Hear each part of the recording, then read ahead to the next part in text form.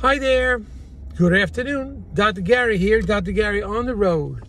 We are dental practice brokers, and we sell dental practices throughout the United States. I was a dentist for 25 years, and I've been doing the dental practice brokerage for 8 years now. 11 years, excuse me. We have 8 employees, including 2 CPA accountants. So we have a great team together to deliver results for you. That's what we do. We deliver.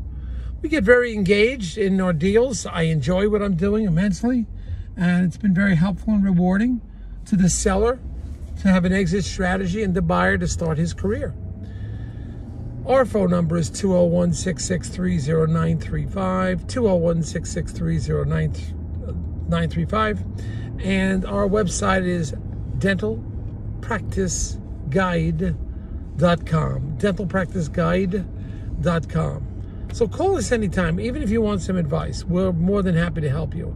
And sellers, if you want a free evaluation of your practice, call us. We'll give you some market analysis. And also, if you need help and you'd like to sell to one of the DSO groups and your practice is grossing over $1 million, we can help you there because they'll often pay our commission. And sometimes you get attorney fees reimbursed at closing.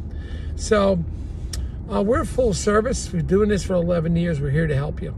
We're trying to bring you current day events whenever they occur, so you are on the cutting edge. We feel that we are in the trenches giving you real-time information with no fluff. So here's what happens today. I have this doctor, suburban area, and he feels his practice is worth essentially 100%, like 98%. And this is an older office, minimal number of operatories, not many at all. Office is a bit, is tired looking. The equipment not so bad, but the office is tired looking. And you have to go up a flight of stairs, so it's not on the ground floor. And there's no elevator in the building. It's an older walk-up. So, it's good that he's somewhat near a shopping center, but still, with an office that's older inside, even if the equipment is okay, patients may get turned off going up a 2-story walk-up. I had another one like this in Jersey too. And he's telling me, or she's telling me, whatever she, the practice is worth essentially 98 to 100% of 1 year's gross.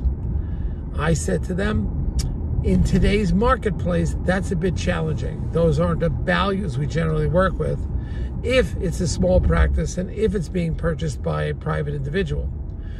If it was a DSO, that's a whole different story. They're going to pay much more than the private guys.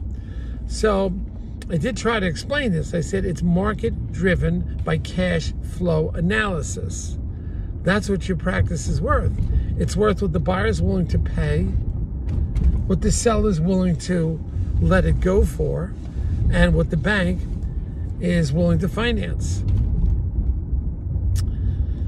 The seller then insists that they've worked there a long time and they put a lot of effort into the practice. And I explained it is. And they have a pretty good marketing campaign, and they spend time developing that.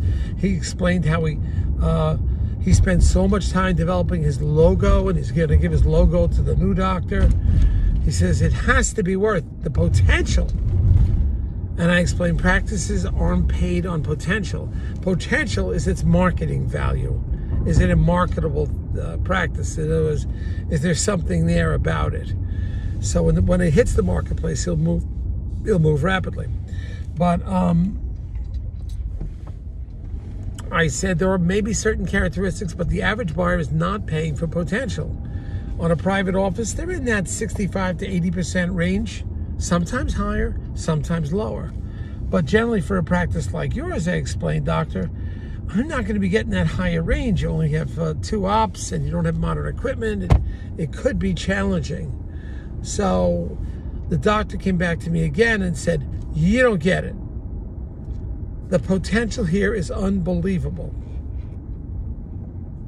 It's only been me all these years, but I built up a very good practice. So who's ever buying it should benefit from my years of service.